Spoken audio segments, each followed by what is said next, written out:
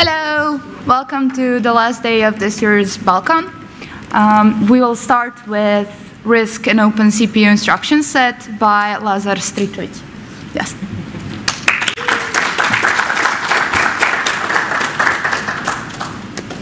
Hello everyone.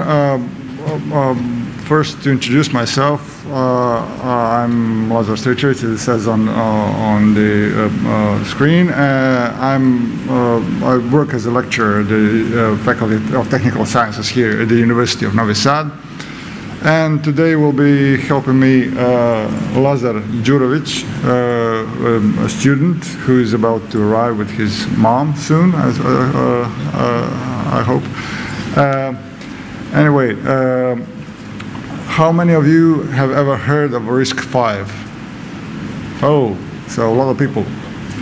Good, because I thought it would be a sort of introductory talk, but okay, so we could move on to some more advanced things if you would like that, I suppose. First of all, it says RISC V open instruction set architecture. What is instruction set architecture? Well, it's sort of it's a set of instructions, right, which executes, which are executed by the CPU. It's basically the place where the software meets the hardware. So CPU gets machine code instructions, and it executes them. And you get these machine code instructions by the way of compiling, or some people might want to program machine code themselves. I wouldn't do that if I were you. So why is ISA important? Well, is it? I mean, people are programming in higher level languages. Why should machine code be important? Well, if you notice that 99% of desktop and servers and laptops are based on Intel x86 ISA. Mobile devices are based on ARM ISA, 99%, and 100% of mainframes are based on the IBM System 360 ISA. So why they don't mix? Why doesn't Intel make mobile devices? Well, they tried, but it's hard for them because to enter this new market for them, right? Also, why doesn't ARM make servers? Well, they tried. Well, why there are no ARM servers? There are, but they're not so successful. It's hard to get into this market. So, as you see, ISA can be really important, and it is. Well, how come this ISA is important? How does it all work? Well, it all comes to CPU design. The main two parts of CPU design are data path and control part of the CPU.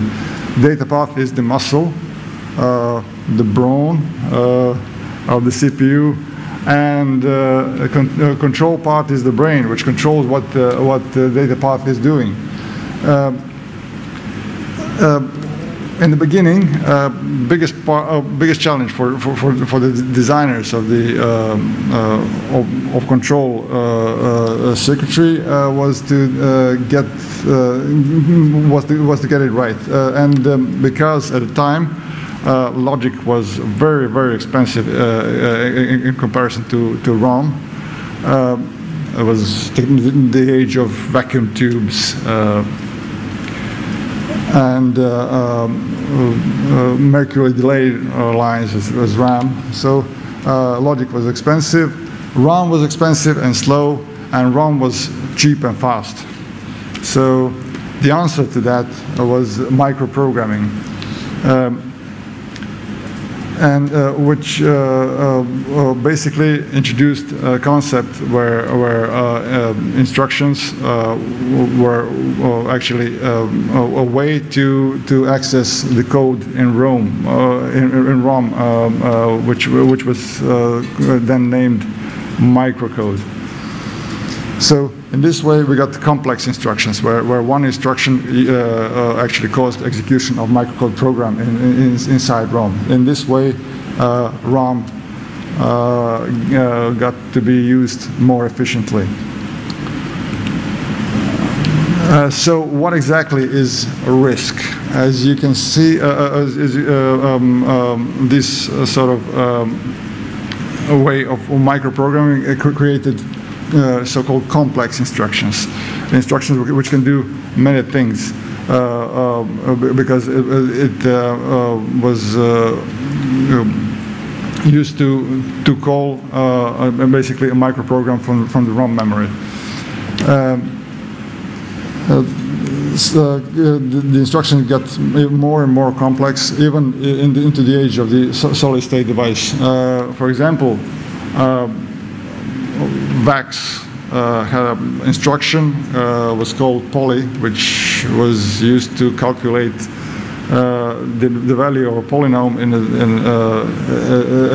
in a single point. So, which was sort of strange for instruction to be used in that way, but it went up to that level. So when the microprocessor came, they kept the logic of the mini computers from previous era. So complex instructions were the main thing, but the thing is, these complex instructions take a lot of time to execute, and they are fairly unpleasant for modern parallelization techniques like pipelining. So in the early 80s, IBM developed a system called IBM 801, John Cock at the IBM, which was later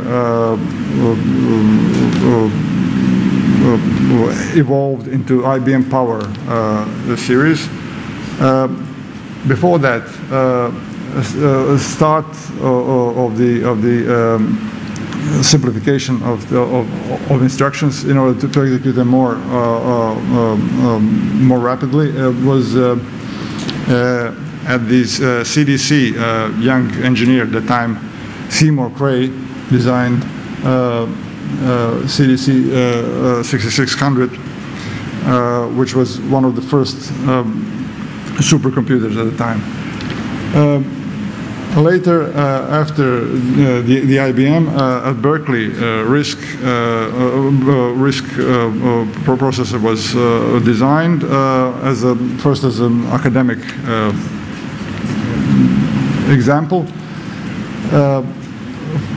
followed by Stanford MIPS, then ARM, HPPA RISC, which were all made in this new RISC fashion. So what is RISC? It's a sort of it's a type of the instruction set architecture, and it's named after Berkeley RISC because Berkeley RISC was the first public specification of such a processor, which was published publicly. Typically, RISC has a small number of clocks per instruction, and it has special instructions for load and store for memory. It's called load and store architecture. Of course, once the RISC was coined, RISC became opposite of CISC. RISC, if it is reduced instruction set computer, then CISC is complex instruction set computer. So Today, CISC ISA are more expressive, more like higher-level languages because they can afford to be, which causes programs to be denser. RISC ISA, on the other hand, maps well to the high-performance pipelines and other techniques of parallelizing execution. Of course, CISC instructions can be translated into sort of RISC micro operations. But in the past 30 years or so or more,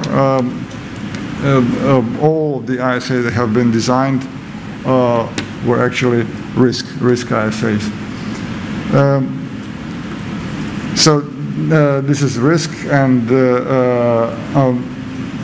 now about a word or two about the open standards. In most of the computer field, we have some sort of open standards. When it comes to software, we have operating systems like POSIX standard. We have high-level languages, databases, graphic languages, network. We have Internet network, TCP/IP networks. But for the ISA, we have the rule of the two main ISA families, which are x86, Intel x86, and ARM, both of which are very expensive if you try to use it. Anyone here tried to design their own processor? No? Well, if you try, you can invent something on your own, which can be really tricky, or try to use one of those two.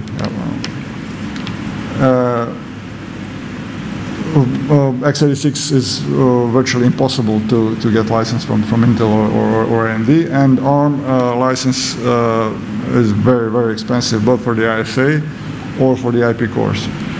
So what we need is an open, what is required is an open standard ISA, so which could be used not only on virtual machines, it could be should be used on the real native hardware, which should work well with existing software infrastructure like programming languages, operating systems, and stuff like that. It should suit all CPU sizes, from the IoT application to the supercomputers and GPUs. It should suit most or all implementation technologies, and should be efficient for all microarchitectures. And it should support all sort of specializations, like specific type of chips, like GPUs, DLA, deep learning accelerators, and all the other types of accelerators. There have been attempts in the past, like Spark, made by Sun. Everybody here remembers Sun Microsystems. They have tried to make their CPU architecture open. In fact, they made it into a standard in 1984, but in 2010 Oracle bought Sun, and basically that is the end of Spark development, as far as I know. There have been attempts in early 2000 with the open RISC. It was a new GPL CPU design based on the DLX architecture from the book Computer Architecture Quantitative Approach by John Hennessy and Dave Patterson. But it did suffer from many shortcomings, and did not really manage to take off. People at Berkeley who originally designed RISC, Berkeley RISC, together with some younger forces, have decided to make yet another generation of RISC which would fit into all these requirements. Actually, not at first. First, they just try to develop something that will be suitable for classes at the university. But neither architecture at the market is suitable for that. So they have tried to design their own. It started as a 3-month project, and people started using that outside of the US Berkeley. UC Berkeley, and they were really amazed when people started when they changed something in the instruction set, and people and got emails from people. So what are you doing? Why are you changing this? We started using it. Okay, so they started making it into real standard, and first public RISC V specification has been published in 2011. So these are the generations of RISC, of Berkeley RISC. So far, this is the latest one. Well, actually, it's the first RISC V tape out. Why is this important? Why is RISC V important? Well, because it is simple enough and small enough to be presented, for example, in classes, and it is simpler and smaller than any other commercial ISA. It's a clean slate design, so it doesn't have the burden of some sort of legacy architecture, which it needs to be compatible with. And it clearly separates between privileged and user mode. It is modular and extensible because it has one basic ISA, standard basic ISA, and for all the other purposes it has extensions. What is important is that this basic ISA and the extensions are frozen. They cannot change once they are published. They cannot change. So there are no. It is guaranteed that if a CPU, if you write a program for a current CPU, it will work in a CPU in future. This is the timeline from 2011 up to 2016. These are all academic cores, and this is RISC V instruction set. It's called the green card.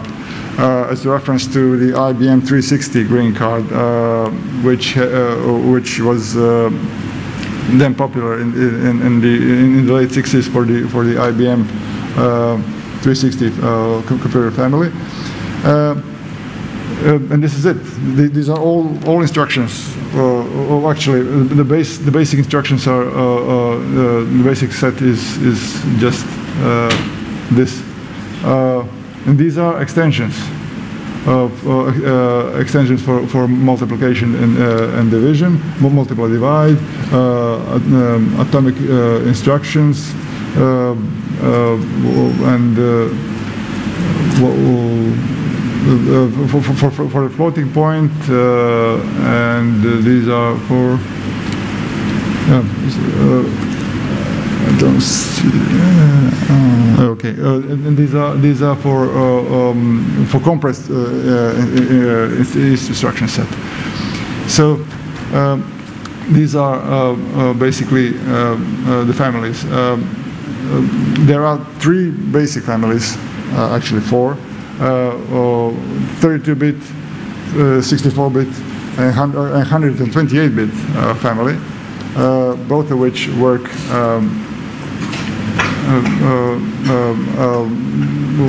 both of which all of which are frozen, and less than 50 instructions. Actually, I think it's 47 in a basic set. So, and they're all in fixed 32-bit format, except for the compressed instruction set, which are made to make better use of RAM and uses 16-bit instructions.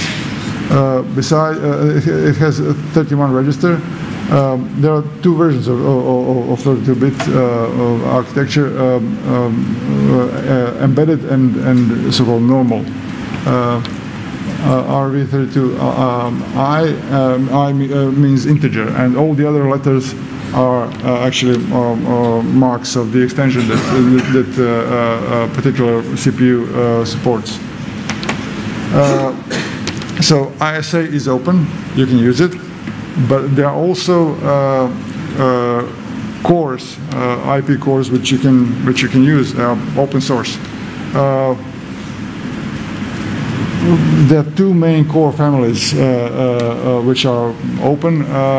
First one is Rocket. This is Rocket chip core. This is 32 or 60-bit single issue core. It is comparable to the ARM M series, microcontroller series, because it is in order.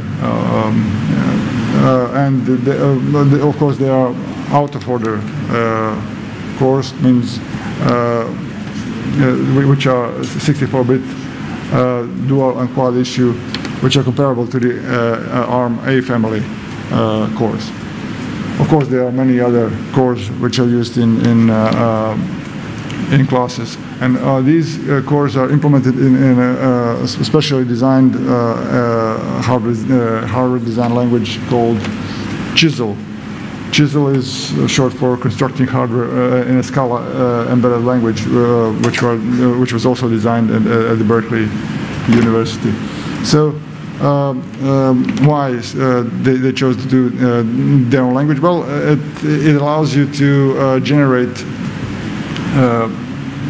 Verilog files for ASIC, for FPGA, and C++ code for simulator, which can be useful. Of course, there are many cores designed outside of Berkeley. These are just some of them, which are ETH, Zurich, University of Bologna designed their own. RISC V is accepted as a standard ISA in India. Actually, India is really keen to have their own complete architecture covered, so they have adopted it as their standard ISA, and they have given funding for the several institutions to build their own cores, which would then be used in Indian industry. So one of them is Shakti, and is already finished, and I think they started production of it. There are several other projects. Low Risk project in Cambridge. One of the co-founders of the Raspberry Pi project is also funded this Low Risk project, which probably means that RISC V is going to find its way into some new version of Raspberry Pi. We'll see. And many others. Of course, there are many commercial already cores. Most of them were designed by C5. C5 is a company founded by the guys who designed RISC V, and they have cores which you can use to build your own CPU. So what is the difference between open source and these IP cores? Well, these IP cores are closed source for a specific reason, because fabs or manufacturers of chip manufacturers actually have their own secret sauce, which is necessary for them to produce in the fabrication process. So they needed to make closed source cores in order to be able to directly produce them in the factory. So basically, you can just select cores which you want to use, pay a certain amount of money, which is far less than you would pay for ARM core, and you had your own processor. For example, these are I think about $100,000. These cores, and ARM core, I think you need to pay per specimen. I'm not sure, but this allows people to build their own processors, just like ordering pizza, more or less. What is significant also that NVIDIA has selected RISC V for use. For example, they have front-end controller at their GPUs and Integra SoC lines. If anyone has heard about Falcon chip, Falcon chip is a microcontroller which receives commands from the operating system. Well, actually, this one should be based on RISC V really soon. Western Digital for their storage devices have also designed microcontroller based on RISC V. And there are many others. NVIDIA and Western Digital are currently the biggest. I would say that ARM is particularly not happy about this. They have launched several smear campaigns to try to discredit RISC V, but so far they haven't been successful with that. Anyway, these are the cores that C5 is currently offering. These E series are based on this rocket chip, with some secret sauce, which enables production, and U54 is based on the Boom core. So E-cores are all in order, have a small cache, but they are mostly meant to be microcontrollers, and U-core is meant to be executing operating system like Linux or something else. We'll see. So there are several SoC families based on these cores, because today people are not interested in single processors, less and less. Main market is for the SoC, system on chip, right? So system on chip based on the E-core is called Freedom Everywhere, and based on the U-chip is called Freedom Unleashed. This is Freedom Everywhere FE 310. It is made in 180 nanometer technology by TSMC, so it is production chip.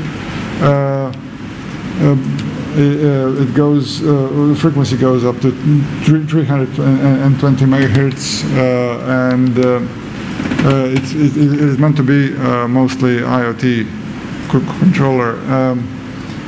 It has a whole range of peripherals already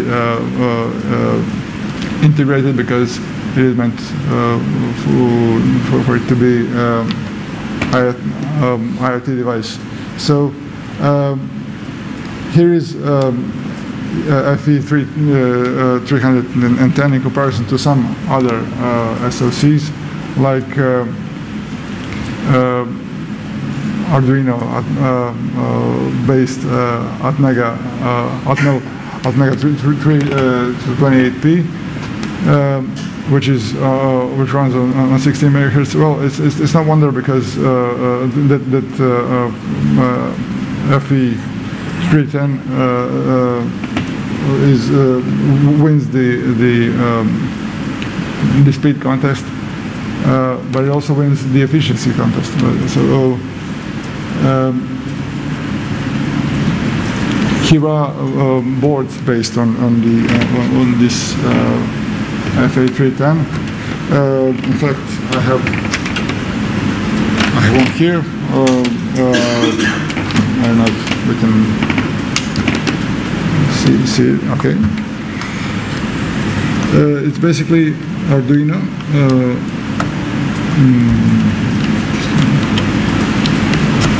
It's basically Arduino board, but it's based on RISC V.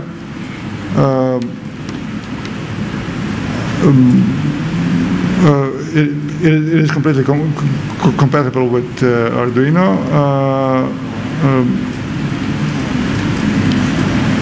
and I would like to thank Maker Association for Noise Side for letting me show this on my presentation. Thanks.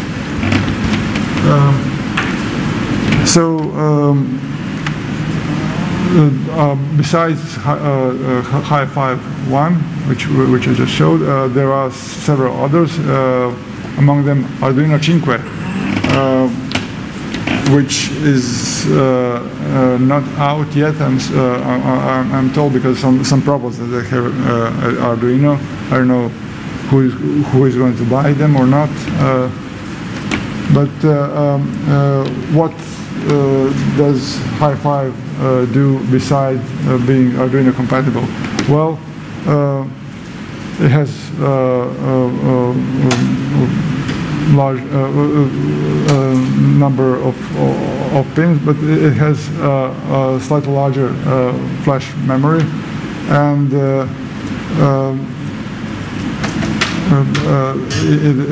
it is, as I said, a lot faster. It is the fastest Arduino in the world, as I'm told, which can be seen from the comparison chart. Here it is compared to Arduino 101, Arduino 0, Arduino Uno, based on Interkiri Admiral 328P.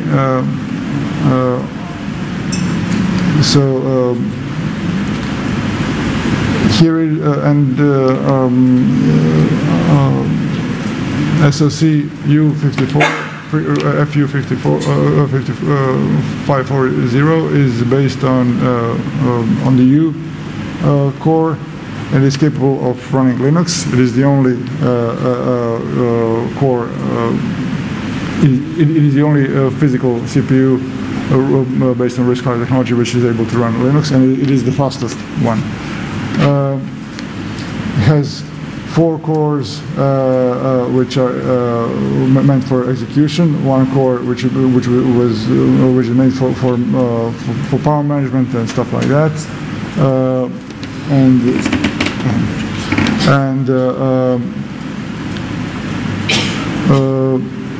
It has gigabit Ethernet and it is made in 28 nanometer technology also by TSMC, so it is available. So they have made a test board, Hi5 Unleashed. I don't have it here because this board is much more expensive. One costs about $1,000, I think, at the moment, because it is one of the few specimens who can run Linux. It has 32 megabyte SPI flash on board, plus micro SD card, and an expansion connector, which can connect it to expansion board, which is basically a main board for this for the computer. This configuration was used at the FOSDEM this year to play to demonstrate Quake on it. They have run Linux successfully and run Quake on it. Most of the other software runs on this platform. Actually, Linux from version 4.15 has mainline support for RISC V. Fedora 29 has support for RISC V. Debian has about 80% of packages translated.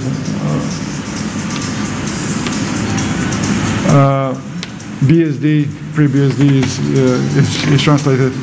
Zephyr operating system.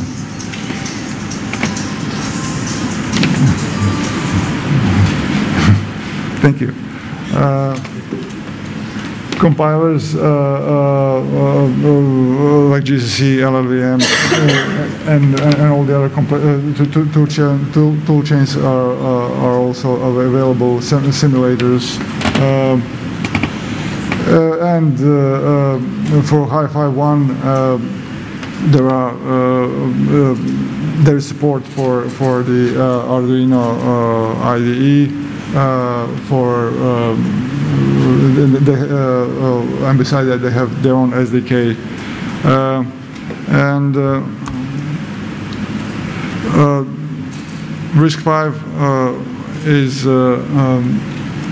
also described by the latest editions of the famous titles: Computer Organizational Design and Computer Architecture Quantitative Approach, which is not expected because the authors of these books are also the authors of RISC V.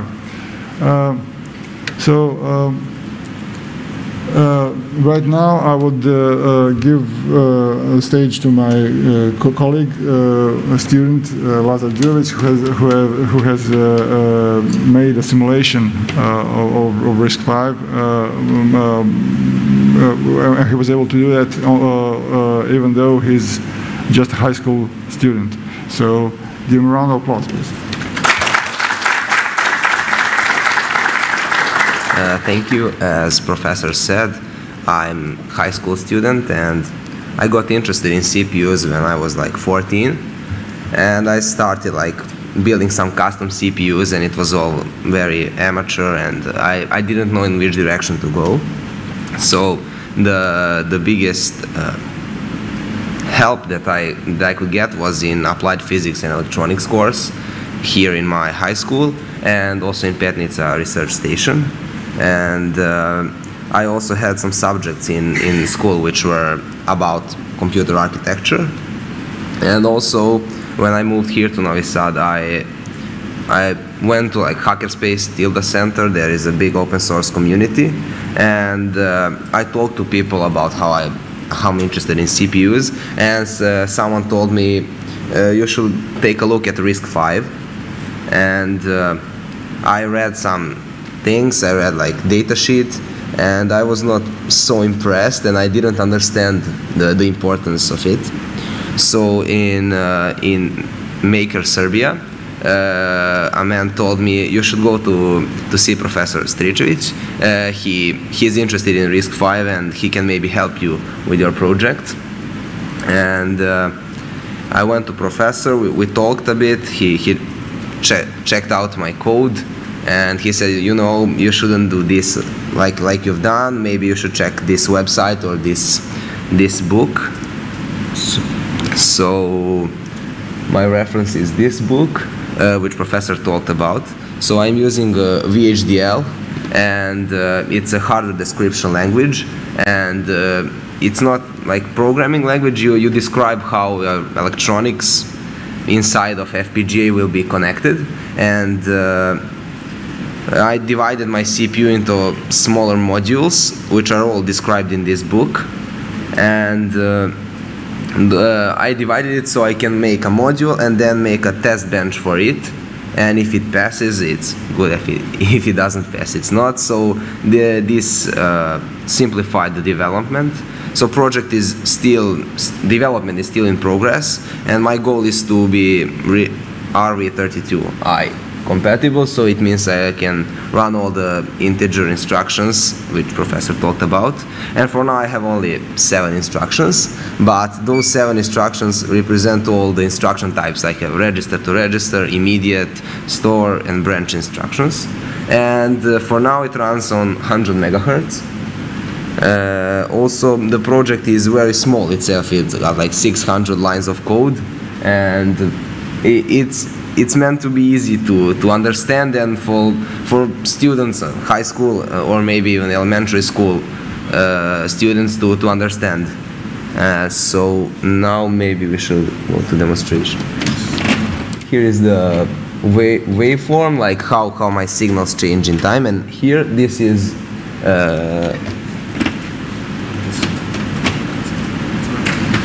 this is program counter. So it starts from 0, and it increments by 4 because every instruction is 4 bytes in size.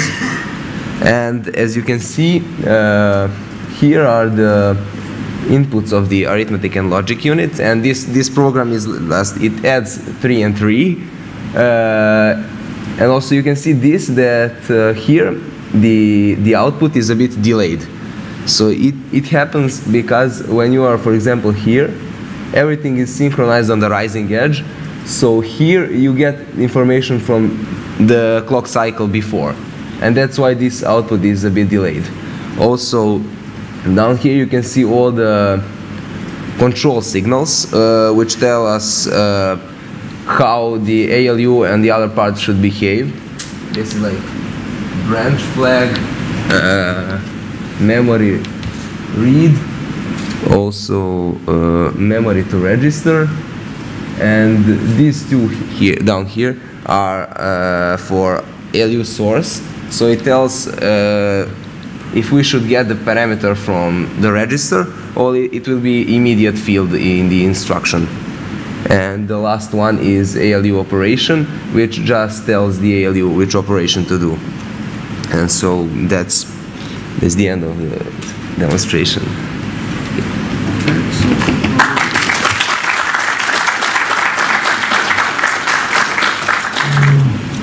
Thank you.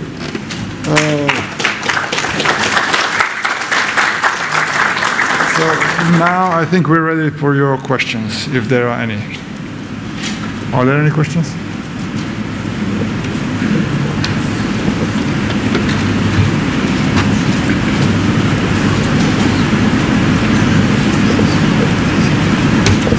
Hello. I have a question for your assistant. Did you try running these instructions on an FPGA chip? No, currently just a simulation, but I'm working on it. Okay, if you need FPGA chips from the Faculty of Technical Sciences, you can contact the professor or me. We can find you some. Thank you.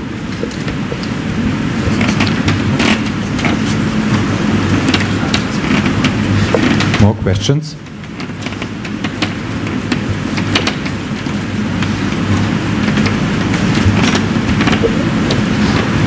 It's for your student again.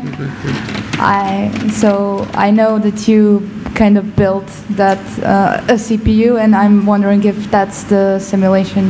No, the CPU I showed last year was my custom CPU, and it doesn't have any special architecture. So this is the continuation of my work on CPUs. Nice work.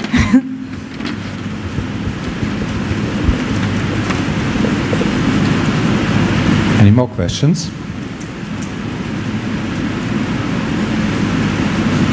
Thank you very much.